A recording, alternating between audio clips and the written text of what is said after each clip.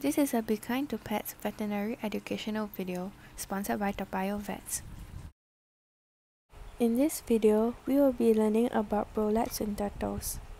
At the end of this video, you should be able to know what a prolapse is, how to treat it, and what the dangers of leaving it untreated are. So what is a prolapse? A prolapse occurs when an organ, such as an intestine or uterus, protrudes out of the vent of a turtle, which is where it defecates from. There are some reasons as to why a prolapse can happen. One of these reasons is impaction. Turtles eat whatever they see, so if they eat an indigestible object like sand or gravel, their vent will be obstructed and it will be difficult for them to defecate. Because of this, they will strain to pass out the blockage, and if they overstrain themselves, the intestine can become inverted and slide out of the body.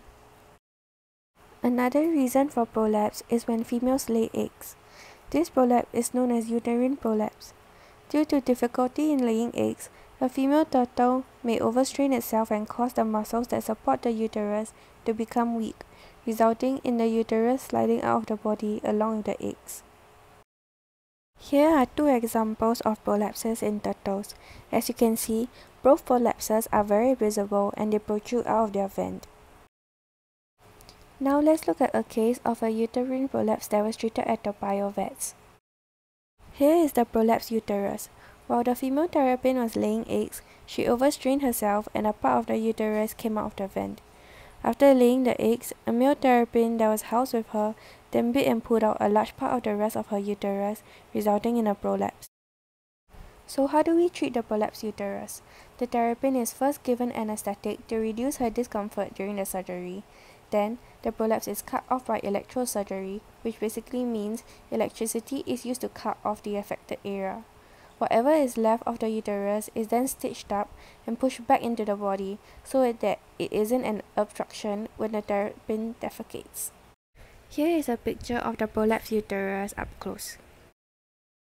This is how the terrapin looks like after the surgery. As you can see, you can no longer see the prolapsed uterus. However, removing her uterus means that she cannot lay eggs anymore. So what happens if the prolapse is left untreated? Like what happened in the case just shown, other turtles may think that the prolapse is food and try to bite it. An infection is also likely to occur, as well as tissue death. In conclusion, the terrapin was returned back to its owner and was fine after the surgery. For more information, please visit thebioVets.com. Thank you for watching.